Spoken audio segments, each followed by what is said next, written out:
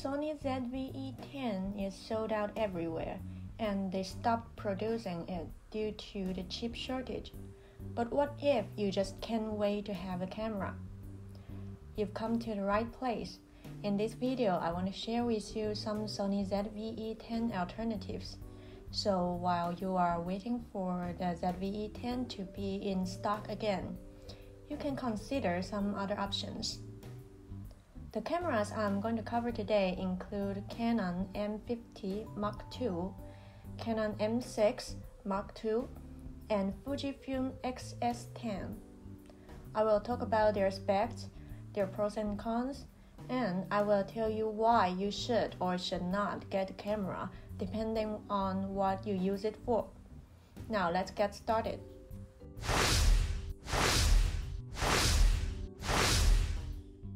These four cameras are pretty similar in size and weight, with the Canon M6 II being a little heavier, but it also has a higher resolution, so it will perform better, especially in low-light environment. It will have more dynamic range, which means the image will have more detail in highlight and shadow areas. Now let's take a look at the screens. All of the cameras have an articulated multi-angle screen except for M6. It has a flip-up screen, so if you attach a microphone on it, it will block the screen.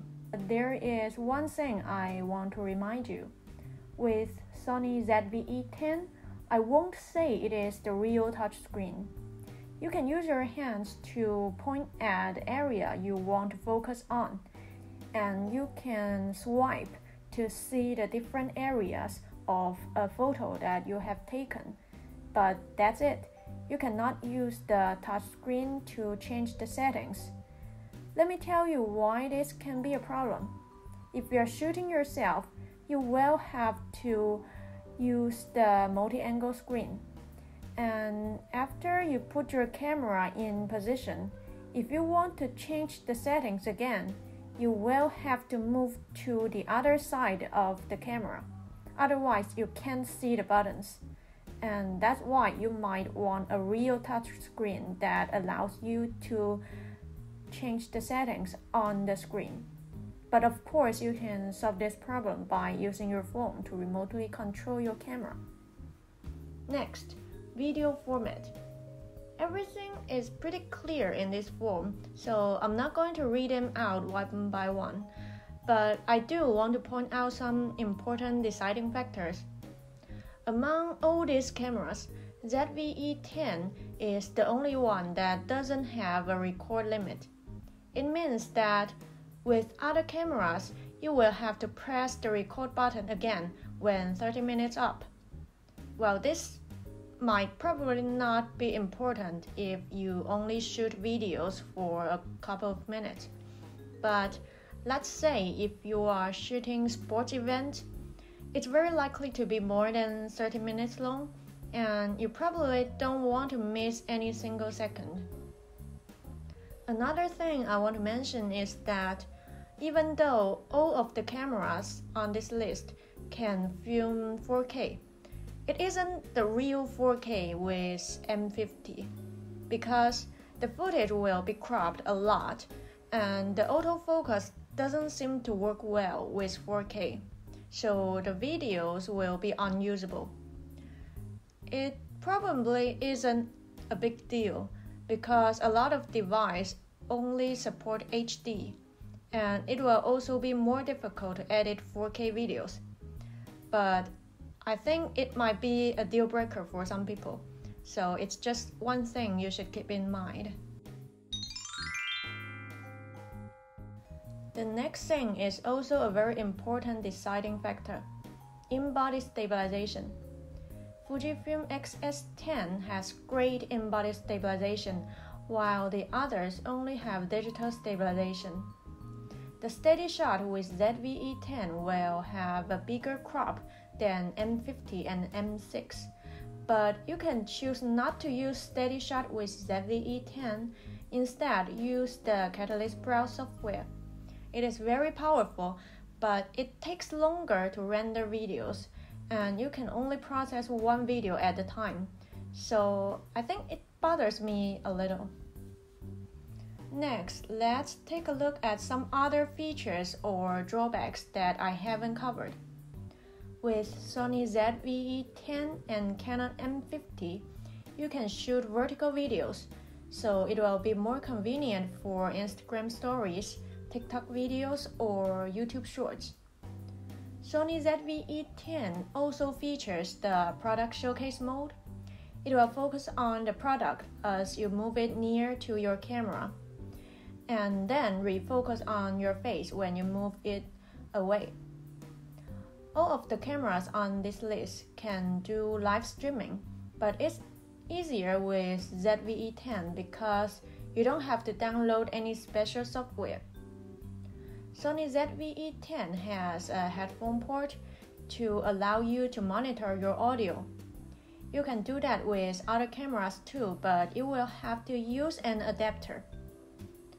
One thing I hear people complain about Sony ZVE10 is that it doesn't have a viewfinder, so under bright sunlight you might have trouble seeing your screen. But I don't think it's a big problem for me. Sometimes I just use my hand to block the sunlight. And I think you probably won't take photos or videos when the sun is really bright anyway. Now, for Canon M50 and M6, one huge problem is that Canon doesn't invest much in APS-C lenses, so you won't have as much options as you do with Sony cameras. Of course, you can buy an adapter and use the Canon full-frame lenses, but that will cost you more. Now, let's talk about Fujifilm X-S10. It has a significantly bigger grip, so if you have bigger hands or if you use bigger lenses, it will be easier to hold the camera. Finally, let's talk about price. All the cameras on this list are under $1,000 at the time I made this video, with Fujifilm X-S10 being the most expensive one. Now, before I make a conclusion, I just want to say they are all great cameras. The most important thing is which one fits your need. So if you look at the price and all the pros and cons, I would say if budget is a problem and you only use the camera for photography, then Canon M50 is definitely good enough. But if you shoot both photos and videos, or mostly videos, then I will rule out the Canon M50 because it doesn't have real 4K, and the lens options are limited. As for Sony ZVE10 and Canon M6, I think I have to say you can get more value out of ZVE10. Even though it has a smaller sensor, it's actually good enough. Most of the time, you can't tell the difference. So now we only have two options, Sony ZVE10 and Fujifilm X-S10. I think it really depends on what kind of functions you need. For example, if you mostly use the camera for YouTube videos in your studio and you always put it on a tripod, then you certainly don't need the in-body stabilization. Or if you often shoot videos longer than 30 minutes, then I would recommend Sony ZVE10.